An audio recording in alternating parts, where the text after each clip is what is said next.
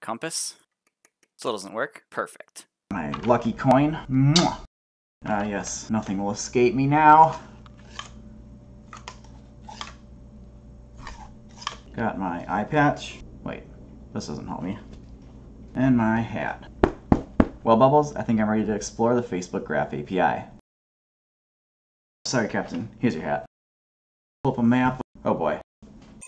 What's up, everyone? In this video, we're going to be going over the Facebook Graph API Explorer tool. We are going to look at it and its basic functionality and how you can use it to make your life easier when dealing with the Facebook Graph API. The Facebook Graph API Explorer tool is my go-to for when I'm looking at new endpoints, viewing how response data is structured, and debugging issues. The best part is you can do all of this without writing any code. Head over to developers.facebook.com/tools/explore. This is the Graph API Explorer dashboard. In order to use this tool, you will need to be registered as a Facebook developer, and you also need to have a Facebook app created. I have my ECI test app here that I'm going to be using, and I have it open in another tab. Here's my app. You see I have it set to development mode, because in development mode, all of the permissions are automatically granted to us. If you want your app in live mode, you would have to go through the dreaded Facebook app review process. You have to come over here to permissions and features, select each and every permission that you want, and tell Facebook why and exactly how you're going to use that permission. Then you submit your request over here and you wait 5 to 7 days, and they will probably reject you, which means you have to go back to the permissions and features tab, give them a better explanation of why and how you're going to use it, and then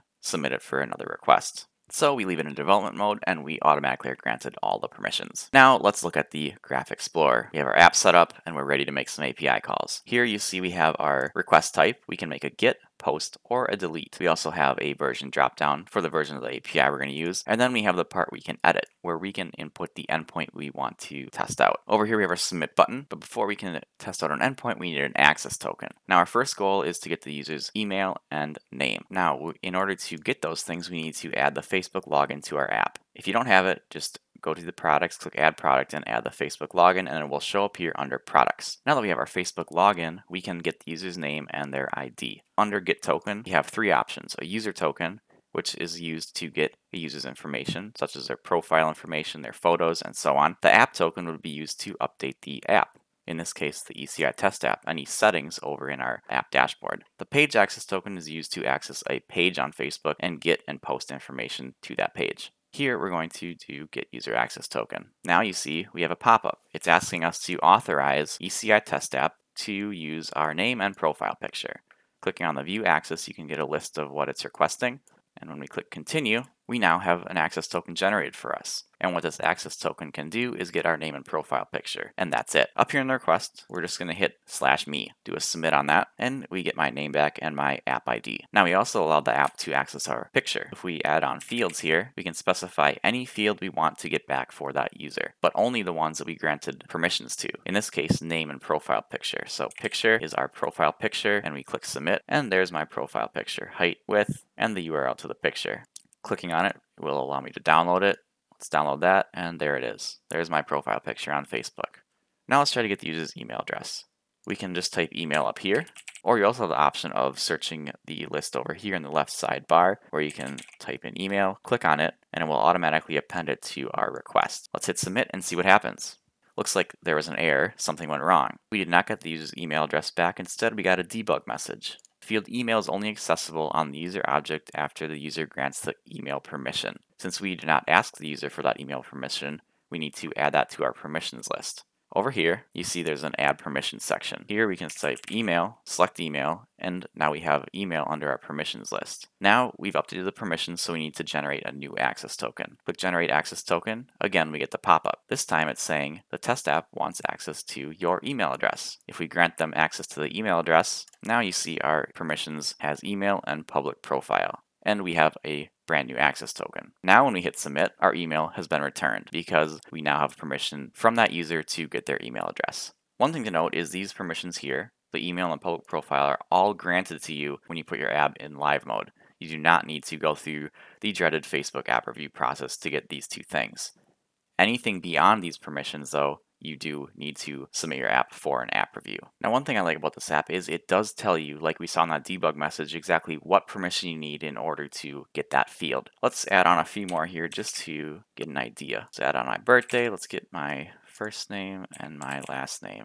and let's see what happens. Alright, we got my first name and last name back here. Those are all included in the public profile permission, but we got one debug message. It's telling us that the birthday is only accessible on the user object after the user grants the user birthday permission. This is telling us exactly what we need to do. We need to look for this permission right here, over here under all the permissions. So we drop down the permissions and there's our user birthday. We're going to select that and we're going to generate ourselves a new access token. Again, we get the pop-up and now it's asking us for our birthday. Click continue and now our app also is granted the user birthday permission. Hitting this endpoint one more time, we should see my birthday. There we go, May 13th, 88. Happy birthday to me. Another thing I like about this Explorer tool is you can just click on any ID you see and it will automatically populate the request. Here now we're looking at my user ID, which is just me, and we can do /feed. And that should give us our timeline and each of the IDs for each of my posts. Now we can also add fields on here, and we're going to do a link. We want to get back the link to the post as well. Now one thing you notice is everything else that was previous here went away. If you specify fields, it will return only what you specified along with the ID. Getting rid of the fields will bring back whatever Facebook deems as the default return for that endpoint. In this case, created time, the message, and the ID. So if we do Facebook link and we do message, we should get back the message and a link to the post. Now we can also click on the ID to these posts and it will again update our requests with that endpoint. And we're going to specify our fields as link and message. Now we are at the post endpoint. And here's the link. If I click on that, it should take me to my post on Facebook. Perfect. All right, so that's kind of how you can click on the different IDs to get to the different endpoints that there might be. And then we can also click the back button, which is nice, and we can see our previous requests. We can also jump to our previous requests over here, click on the menu icon on the left, and we can see all of the requests that we have made. Clicking on one will populate the request up here. Click on submit and we're back at our post request. Down here at the bottom of our screen, we have debug information we can copy. So if we copy that, we see just a little bit more details into what happened on the request. We have our curl call up here where we hit our endpoint with our fields, message, and link. Details on the access token we were using, the permissions, the IDs, some query parameters here, and the response we got back, along with some more debug information from the Explorer. We also have a get code button here. And we can get code here for Android, iOS, JavaScript, and curl.